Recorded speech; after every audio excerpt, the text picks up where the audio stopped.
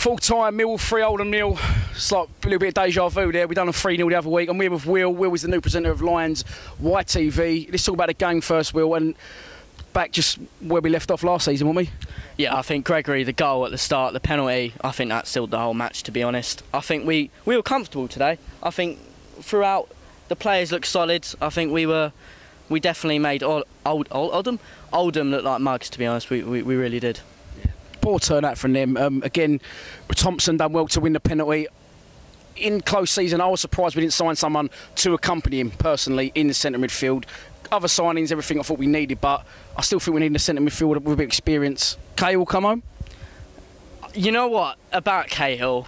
I don't like this thing where we have to keep players coming back. Like Robbo should come back. I don't get it. I just think the player's gone. The player's gone. It would like Cahill, but I don't think Harris's kind of strategy. I don't think he would want a 36. You're right. He's looking for youth, but I mean, Wild was on the bench today.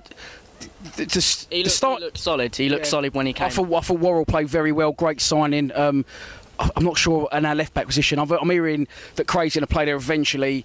Fergie for me. I don't like Craig. I don't like Craig. I don't. There's not. Obviously, it was the Wembley, the armband. I don't rate him as a defender. Obviously, he's my kind of era. He's my kind of defender. Very similar to Robbo, but I just don't like him. I just don't. Was a person or a player? Both. Both. After he took the armband off Morrow.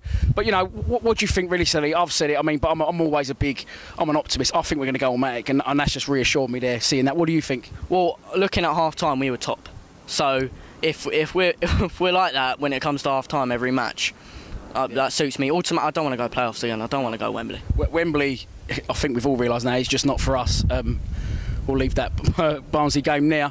Right, moving on. Lions TV's going well. We decided to start a new channel for the younger generation because a lot of young kids don't want to talk to a big, old, fat, hairy man who's going bald. So we got you in instead. Talk to me about your plans for the channel. Plans for the channel, hopefully get some former players in. Hopefully we'll get in the academy, going to the training ground very soon. Talking to the academy, you know, just to get that. It's moving good. It's what, you know, what I've wanted. What me and you've wanted, basically, to get a second channel. No other club's doing this. The club itself, maybe they're not. They're aware of our channel, and I asked Ben Thompson to do something in close season, and he agreed, providing the club did, but they wouldn't have it, which is because they've got their own, you know, channel which they charge for, which you can't knock them for that. But in time, for the kids, they ain't got one. So I would say I would knock them on.